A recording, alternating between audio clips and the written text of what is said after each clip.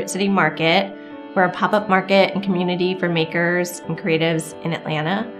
And we really want to create a home for all makers throughout the South. Maker has become kind of a trendy word, but we're really talking about the artists, creatives, people who are making things from hand. I actually like to talk about makers too as people who are making the community better. I was selling some products that were handmade by women in the community here, and I really found it challenging to let people know why it was important to support local. When I start telling people what I do, often they say, oh, well, I actually been making this line of jewelry on the side, or I've been making some jams. And a lot of the people who come to us have been referred by someone else. We have a ceramic maker. She was just planning to showcase her work at our market for the first time, and her cups sold out right away. We have a leather maker from SCAD he's building his business out of downtown. Basically, the marketplace is just a platform for them to connect with people, and they're able to talk to them, tell their story, share what they're doing, and have people be part of it. Plywood has been a huge supporter of Fruit City Market, and they actually were the ones who helped get this idea started. For me, Plywood really helps provide some accountability. I think that a lot of times we have ideas and